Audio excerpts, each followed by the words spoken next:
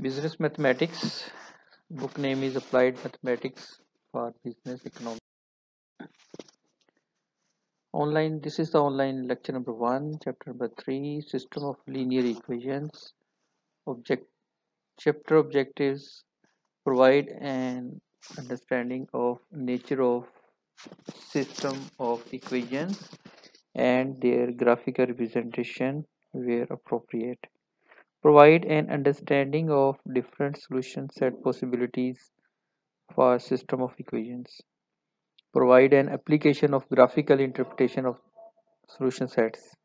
Present procedure for determining solution sets for systems of equations. To illustrate some applications of system of linear equations. Two variable system of equations. This is first topic. A system of equation is a set consisting of more than one equation. ऐसा system of equation जिनमें एक से ज़्यादा number of equations हों.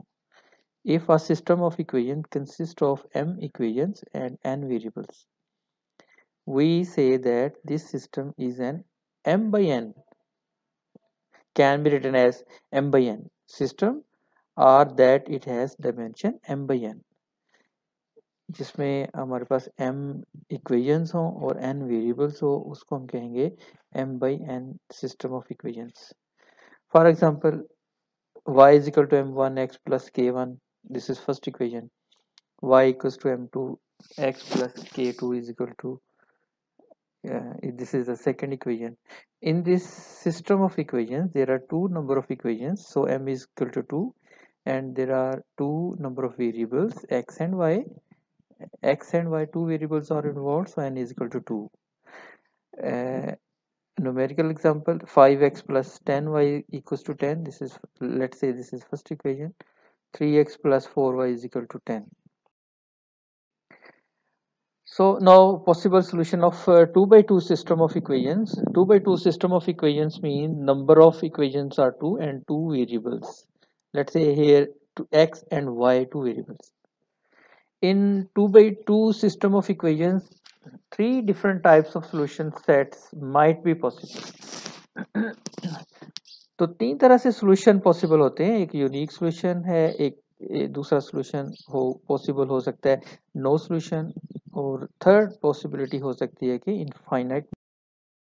Unique solution में if the two lines intersect with each other, the coordinates of the point of intersection x1 y1 represent the unique solution for the system of equations, that is the pair of values of x and y which satisfy both system of equations. इसमें unique solution में ये होता है कि दो lines आपस में interact करती हैं, वो जो कॉमन पॉइंट होता है वो यूनिक सोल्यूशन होता है कि x और y की दोबारा पढ़ते हैं. नो सोल्यूशन केस में if the two lines are parallel to each other, when lines are parallel, then we know that slopes of the lines are same. जब lines parallel होती हैं तो slopes equal होती हैं. If slopes of 2 by 2 system of equations have same slopes and different intercepts, then the system said to have no solution. Infinite many solution को भी आप read कर लें. If the lines of 2 by 2 system of equations have same slopes and same intercepts, then the system is said to have infinite many solution. Slope intercept relation, किसी भी system of equations को हम slope intercept form में लिख सकते हैं linear equation के, जिसके अंदर दो वेरिएबल्स हों. कि आप इस तरह से उसको एडजस्ट करें इक्वेशन को कि y is equal to m1x plus k1, कि ये x का जो कोफिशिएंट है यहाँ ये स्लोप है, और जो कांस्टेंट आप मिलेगा राइट साइड पर उसको आप y इंटरसेप्ट कहेंगे. इस तरह दोनों सिस्टम ऑफ इक्वेशंस को आप स्लोप इंटरसेप्ट फॉर्म में लिख सकते हैं. जब आपके पास दो इक्वेशंस हों, 2 by 2 का सिस्टम हो, और उनको आप अगर आप लिख लें स्लोप इंटरसेप्ट फॉर्म में, तो आपके पास दोनों की स्लोप्स आ जाएंगी और दोनों के इंटरसेप्ट्स आ जाएंगे. जब ये दोनों के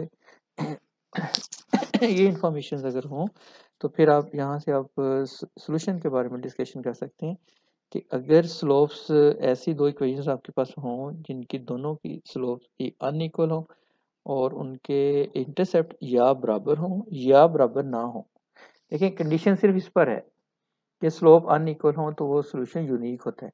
there is unique solution to the system if m1 not equal to m2। यहाँ स्टेटमेंट कंप्लीट हो जाती है। लेकिन मजीद एक्सप्लेनेशन के लिए कि आपने ये गौर करना है कि इनके इंटरसेप्ट इक्वल हों या ना हो तो उनको आप यूनिक सोल्यूशन कहेंगे, क्योंकि वो इंटरेक्ट करेंगे। जैसे उनकी स्लोप्स अनइक्वल होंगी तो वो दोनों पैरेलल नहीं होंगी। जब पैरेलल नहीं होंगी कहीं ना कहीं इंटरेक्ट करेंगे। जब इंटरसेक्शन आएगा, एक पॉइंट आएगा, तो वो आपका यूनिक सोल्यूशन होता है। फिर सेकंड पॉसिबल सॉल्यूशन इस तरह होता है कि इसको चेक करने के लिए आप स्लोप और इंटरसेप्ट्स की फॉर्म में आप ये बता सकते हैं there is no solution to the system if m1 equals to m2 and k1 but k1 not equals to k2।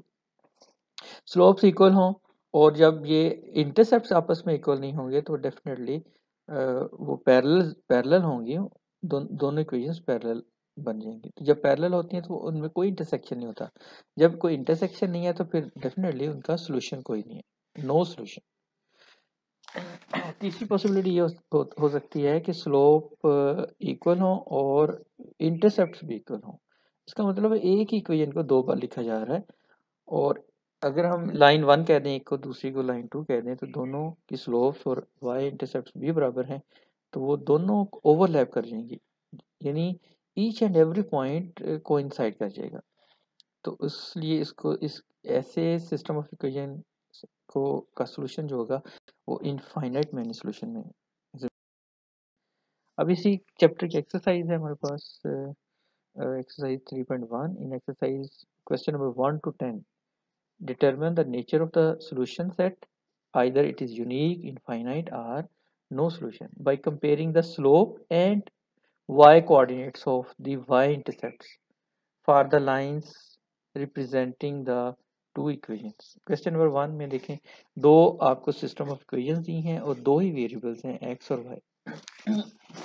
पहला स्टेप ये होगा कि आपने हर इक्वेशन को स्लोप इंटरसेप्ट फॉर्म में बदलना है। मसलन आपने इक्वेशन नंबर 1 ली, इक्वेशन नंबर 1 को आपने इस फॉर्म में लिख लेना है कि वो स्लोप इंटरसेप्ट फॉर्म में आ जाए कि 5y इक्वल टू, आप राइट साइड पर -5x ले जाएं। 5x को जब राइट साइड पर ले गए तो वो -5x बन गया। 5 से दोनों तरफ से डिवाइड किया तो y इक्वल टू -x बन गया।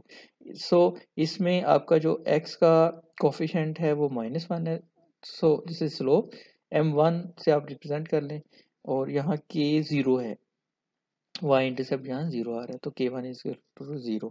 सिमिलरली आप इक्वेशन नंबर 2 को भी आप y इक्वल्स टू फॉर्म में लिखें, यानी स्लोप इंटरसेप्ट फॉर्म में लिख लें। ये इक्वेशन नंबर 2 है, यहाँ से हमने दोनों तरफ माइनस से मल्टीप्लाई करके y is equal to -x ले लिया, m2 बना -1 और k2 बन गया 0। तो अब गौर करें तो m1 m2 दोनों इक्वल हैं और आपके जो इंटरसेप्ट्स हैं वो भी इक्वल हैं, लिहाजा यही लिखा है m1 is equal to m2 and k1 is equal to k2। So this implies infinite many solution. This system has these two equation have infinite many solution। Second question में भी बिल्कुल इसी तरह से हमने ये काम किया है कि पहली इक्वेशन को ले लिया, उसको उसको हमने y इंटरसेप्ट के फॉर्म में बदला। इसमें m1 मिला 1/2 और k1 मिला 4। ऐसे ही हमने इक्वेशन नंबर 2 को टेकअप किया, 2x - 3y इक्वल टू -5 और इसमें से हमने फिर इसी को y इंटरसेप्ट फॉर्म में बदल लेना है। जब अपने y इंटरसेप्ट यहाँ मिसिंग है, y इंटरसेप्ट में बदलेंगे तो ये 2/3 बन जाएगी ना स्लोप इसकी, y equal to 2/3x plus 5/3। जब ये 2/3 यानी स्लोप 2/3 है इसकी, m2 की स्लोप है 2/3 और k2 यहाँ 5/3 है, तो यहाँ m1 1/2 और k1 है 4। सो दोनों अनइक्वल हैं। जब ये दोनों अनइक्वल हुए तो so there is a unique solution to the system. Question number 3 में पहली इक्वेशन को लिया गया और उसकी y इंटरसेप्ट फॉर्म में बदला तो m1 2 मिला और k1 -4 मिला। इस तरह इक्वेशन नंबर 2 को टेकअप किया, उसको भी हमने y इंटरसेप्ट फॉर्म में बदल लेना है और m2 आपको मिला -1/2 और k2 मिला 6। ये दोनों बस आप इतना ही अगर देख लें कि इनकी स्लोप्स अनइक्वल हैं तो हम ये डिक्लेयर कर सकते हैं okay, there is a unique solution to this system. So for 3x minus 9 y is equal to 24, ये फर्स्ट इक्वेशन है. फर्स्ट इक्वेशन को हमने इसको इंटरसेप्ट फॉर्म में बदल लिया, y is equal to form में, यानी y is equal to mx plus के की फॉर्म में. m1 आपका बन गया 1/3, k1 बन गया -8/3. और इक्वेशन नंबर 2 को भी इसी तरह से y इक्वल टू फॉर्म में बदला, तो इसमें m2 मिला 1/3. ये देखें दोनों की स्लोप इक्वल आ गई है, m1 इक्वल है m2 के, यस, और ये अनइक्वल है. अगर ये इंटरसेप्ट्स अगर अनइक्वल आ जाएं तो फिर हम कहते हैं कि ये दोनों लाइंस पैरेलल हैं. पैरेलल फॉर्म में हम ये देखते हैं कि उसका सोल्यूशन नहीं होता. So there is no solution to this. Question number 5 में जब हमने पहली इक्वेशन को y इंटरसेप्ट फॉर्म में, स्लोप इंटरसेप्ट फॉर्म में बदला, तो m1 मिला 1/3 और k1 मिला -8/3. इसी तरह से इक्वेशन नंबर 2 को भी टेकअप किया और उसकी भी हमने स्लोप्स फाइंड कर ली और उसका इंटरसेप्ट फॉर्म किया. दोनों स्लोप्स इक्वल हैं और दोनों के इंटरसेप्ट्स अनइक्वल हैं, तो लिहाजा नो सोल्यूशन. क्वेश्चन नंबर 6 में भी सेम ऐसे ही हमने काम किया कि y is equal to 2x minus 18 form में बदल लिया, और इससे पता चला कि m1 स्लोप पहली इक्वेशन की 2 है, y इंटरसेप्ट -18 है. ऐसे ही इक्वेशन नंबर 2 को टेकअप किया और उसके भी m2 2 और k2 इज 20. सो ये अगर डिफरेंट है, स्लोप इक्वल है, तो हम कहते हैं पैरेलल है. पैरेलल की फॉर्म में हम कहते हैं कि नो. क्वेश्चन नंबर 7 में भी पहली इक्वेशन को लिया और उसको भी हमने y equal to mx plus के की फॉर्म में बदल लिया. m1 मिला -3, k1 मिला -2. इक्वेशन नंबर 2 को और करें तो वो भी, इसमें भी हमने ऐसे y इक्वल टू -3x -2 में बदल लिया, और ये दोनों की स्लोप्स इक्वल हैं और इंटरसेप्ट भी इक्वल हैं. जब इक्वल आए तो ये दोनों ओवरलैप कर जाती हैं. ओवरलैप की फॉर्म में इनफाइनाइट मैनी सोल्यूशन. सो इस क्वेश्चन नंबर 7 का जो सोल्यूशन मिला है हमें, वो इनफाइनाइट मैनी सोल्यूशन है, as the lines have same slopes and same y intercepts. Question number 8. Question number 8 में x plus y is equal to 20. So y is equal to, in this case, is minus x plus 20. m1 is -1 and k1 is 20. In case of equation number 2, 2x minus y equals to 12. Y is equal to 2x minus 12. So m2 is 2 and k2 is -12. So look here, -1 m1 and m2 is 2. So they are different. If they are different, this is sufficient information to declare the solution is unique. Question number 9, y is equal to, first equation can be written as y is equal to x. So m1 is 1, k1 is 0, and equation number 2, look here, y is equal to minus x. So slopes are different. This is 1, this is -1. So solution is unique solution. Question number 10, equation number 1 can be written in the form of y equals to mx plus k. m1 is 4 and k1 is -10. And similarly, equation number 2 can also be written as slope-intercept form. m2 is -2/3 and k2 is 6. So look here, the slopes of the two lines are different. If they are different, then we can declare the solution is unique solution. Thank you very much.